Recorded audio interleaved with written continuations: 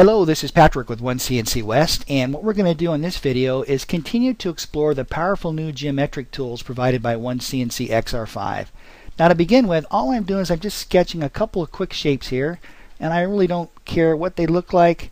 I'm just really pushing in anything here just to get a basic shape going.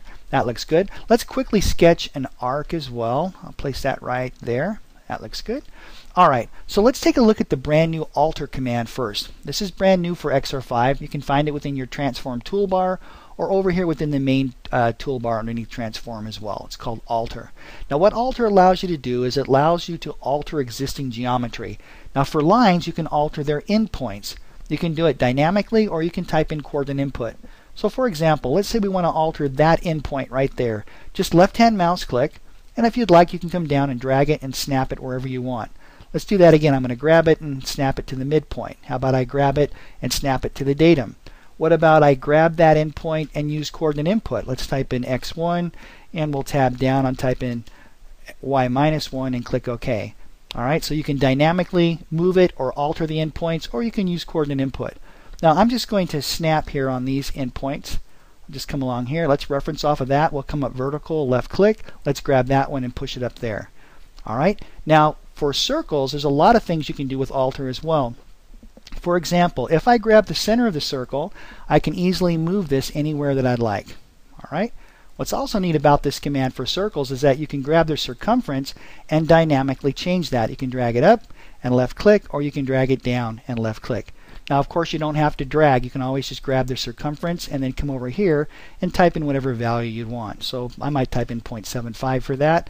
That looks good. I'll click the OK button, and that looks great. You can do the same for coordinate input. If I grab the center there, I can say, hey, I really want to place that at x, how about x 2.1, and also we'll go with y-3, and I'll click the OK button. Alright, so it's really, really nice.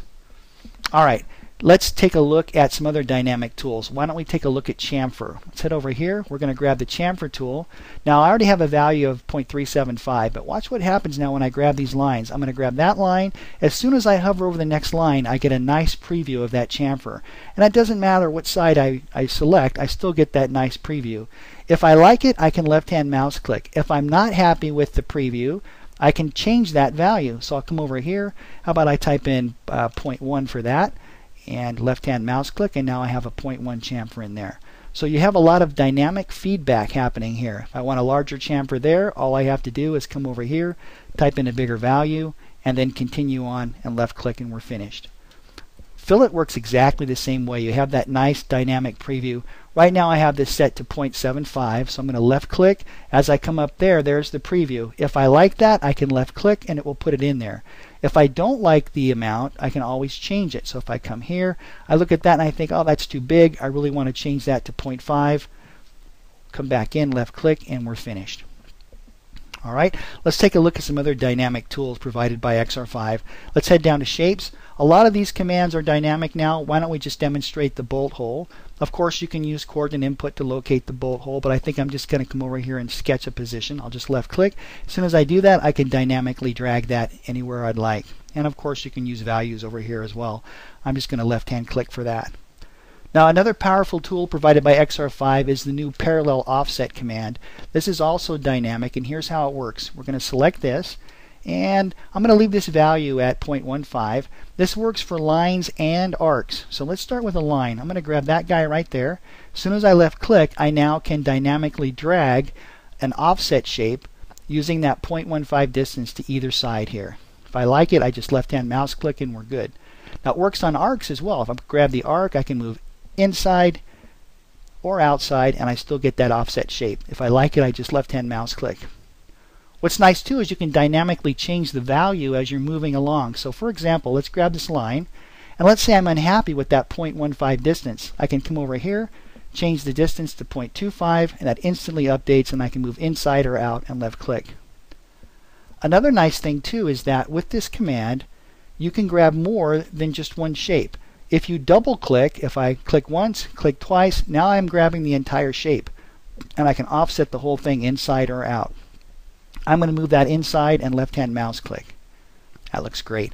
All right, I'm going to select the outside shapes. I just hit the letter S like Sierra on the keyboard to select that. I'll hit delete. That looks good. Now for those of you that have the Mill Professional or Mill Expert, we've also added a lot of dynamic tools for extruding and things like that. Let's demonstrate that. Let's head up here to extrude curves. I'm going to grab the outside and then right hand mouse click. As soon as I do that, I can dynamically drag this and I can look over here and reference whatever height. Of course I can type in a value, but if I want I can come down and I can snap and it creates it. Same for cut. Let's grab the cut tool. I'll grab that. We'll come down. I'm going to drag that down to a 1/2 inch, left hand mouse click, and there's the cut. If I want to blast all the way through the solid, I can left hand mouse click, just come all the way down, left click, and there's a hole quickly put through there. It's very, very nice. Why don't we do the same thing with those bolt holes there. We're going to grab that, pull down, and all I'm doing is I'm just grabbing the holes and then left hand mouse clicking. And of course you can type values in if you want, but if you're going to push the holes all the way through the model, just grab them and you're finished. Now let's wrap this video up with showing some other dynamic tools provided by XR5. I'm going to select all of our geometry and let's use the move tool. Now within XR5 you have a standard move tool where you can move and scale, and then you have a move copy command. But let's just use the move tool here. Alright, let's say I want to move this shape so that this theoretical intersection right here is at X0, Y0. In previous versions of 1CNC, I'd have to create extra geometry, but with XR5, I can come over, reference that theoretical intersection, left-hand mouse click. If I want to, I can type in a destination over here, but in my case, I'm just going to left-click the datum, and there we go. It's as simple as that. Alright, this video is really long. Let's make one more demonstration here. Let's take a look at rotate. I'm going to grab everything here, and I'm going to use the rotate command, and 1CNC says okay, pick the position you want to rotate around. I'm going to grab the datum. As soon as I do that, 1CNC superimposes a compass. Now I can use that compass. I can easily come up here, for example, rotate this 90 degrees and we're finished. Let's do that again. I'll grab the datum. I'm going to come back over here, rotate around 90 degrees and left hand mouse click. If you don't want to use the compass, no problem. You can come over here to the left and type in whatever value you'd like, hit the OK button, and you're completed or finished there. Alright, thank you so much for watching. In the next video we're going to take a look at manufacturing. I'll see you then.